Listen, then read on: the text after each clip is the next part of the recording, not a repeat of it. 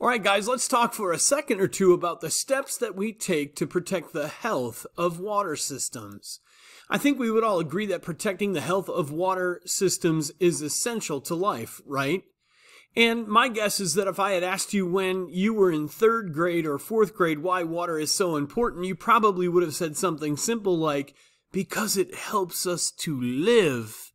That's something we kind of all know and hold as a truth, whether we can be more specific about it or not.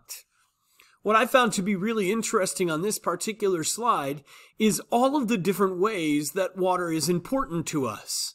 You know, it supports our ecosystems, we use it for agriculture, it plays a role in providing fishing for us and recreation, it keeps public health strong and safe, and it provides us with healthy environments with a variety of organisms. So those are all of the reasons why we should care so much about the health of our water systems. So what do we do to ensure that our water systems are safe and healthy and that they can continue to support all of those uses over time? Well, the answer to that question is we've got lots of steps and programs to monitor and maintain water quality. That whole idea of maintaining water quality, we call that stewardship. Stewardship means to protect something that is important to you. So let's look at some of the steps that we take in order to steward our fresh water resources. And by the way, when we're talking about stewardship of water resources, our freshwater resources really and truly are the ones that are by far the most important to protect. Now, why? Why do we care more about freshwater systems than anything else? Well, the answer is easy, right? That fresh water is the water that we consume. You know, so if we're going to have access to clean drinking water, we're going to want to protect our freshwater systems. You can also think back to our first series of lessons in our Hydrosphere unit, and you'll realize that access to fresh water isn't a guarantee for everyone. In fact, the vast majority of fresh water on Earth is either trapped in our polar glaciers or trapped into the ground as groundwater that's stored in aquifers. So even though there's a decent amount of fresh water on the Earth, access to that fresh water isn't super easy. So what does that mean for you and me? We better create some public health systems that can help us to protect those freshwater resources. Now, in the United States, the main organization that helps us to protect water resources is called the Environmental Protection Agency. It's known for short as the EPA. And round about the late 1960s and early 1970s is when the EPA was created specifically to help protect our freshwater resources.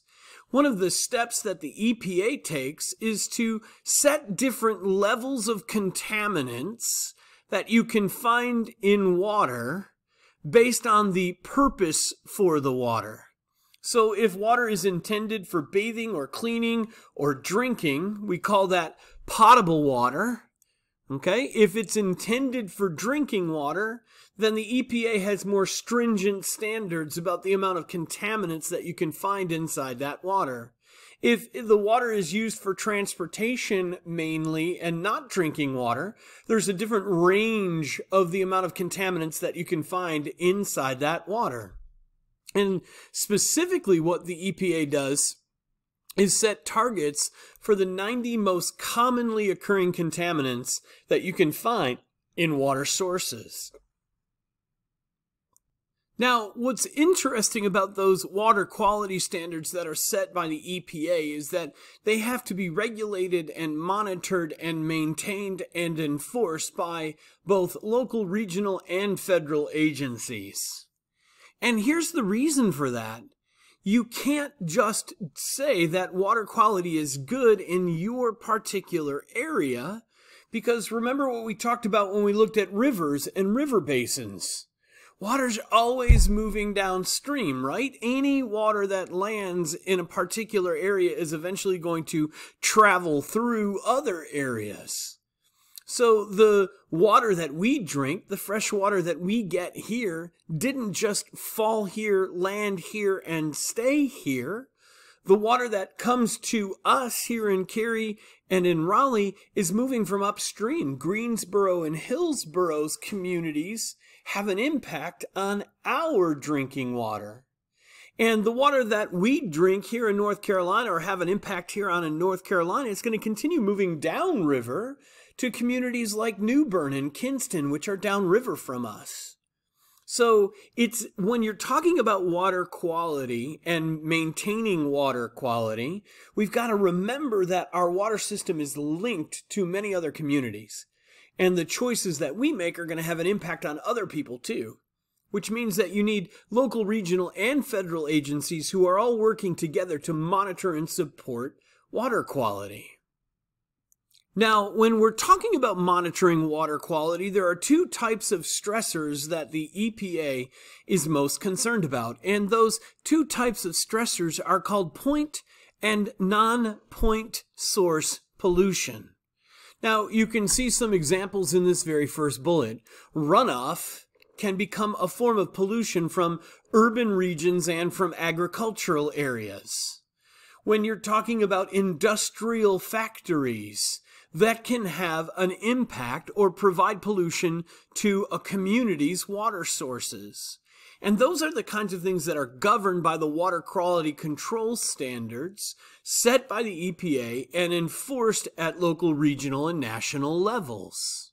So let's look at both of those types of pollution so that you can understand the difference between them.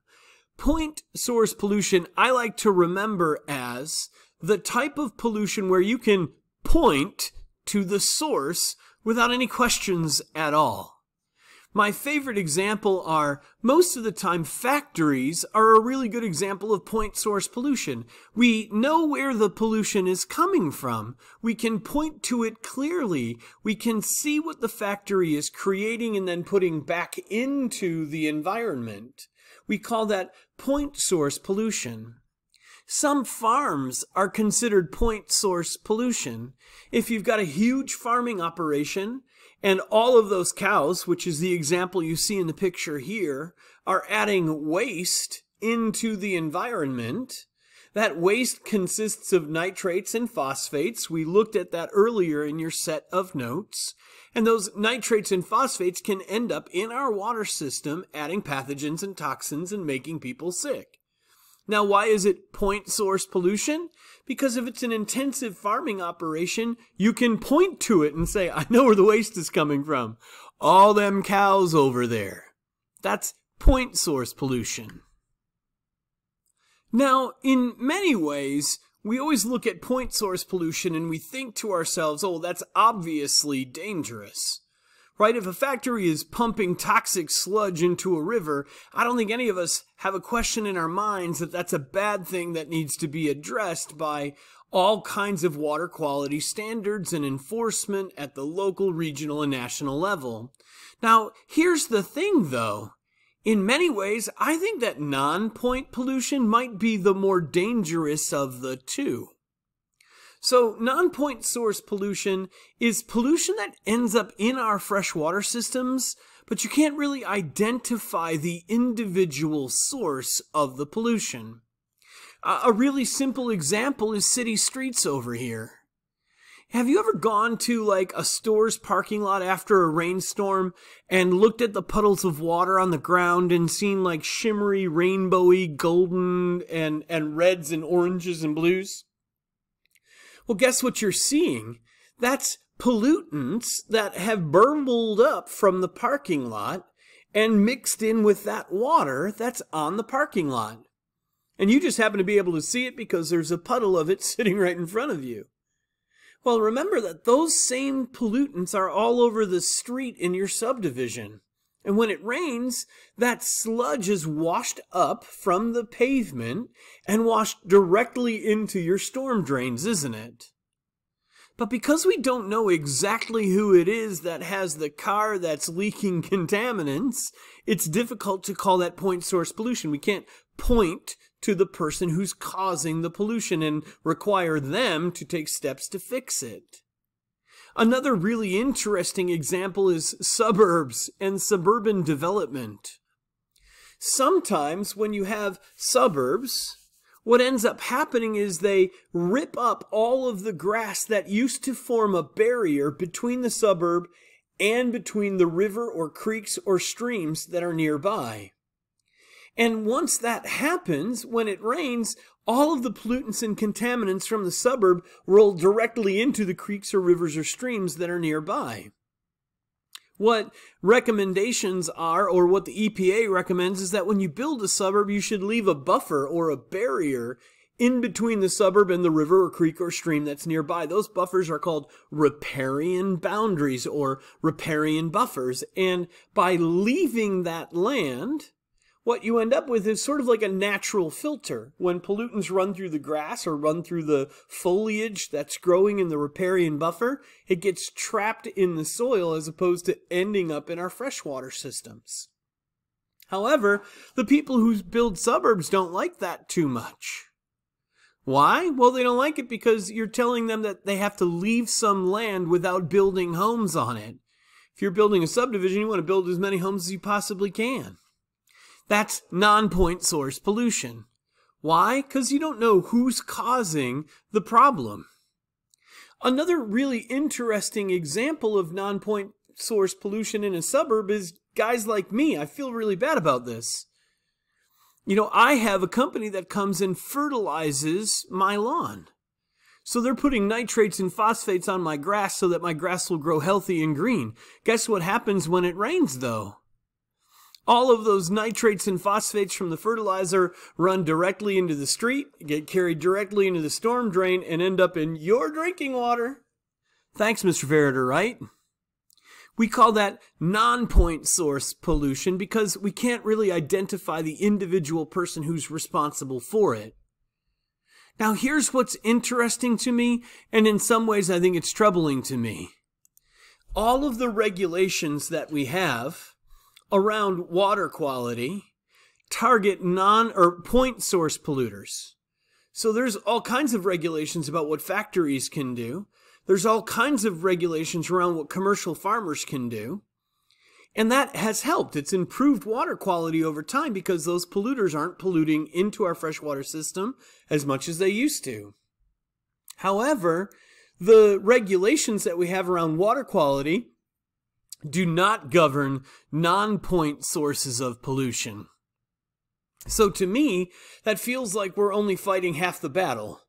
To me, I sort of wish that we would create regulations that could somehow fix the issue around non-point source pollution too.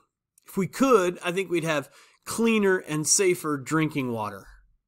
Hey, by the way, I don't know if your teacher plans on teaching this or not, but there's a really interesting series of conversations around hog lagoons in North Carolina. Remember, we're one of the nation's leading pig producers. And whether those hog lagoons, which store hog waste, whether they are point source pollution or non-point source pollution.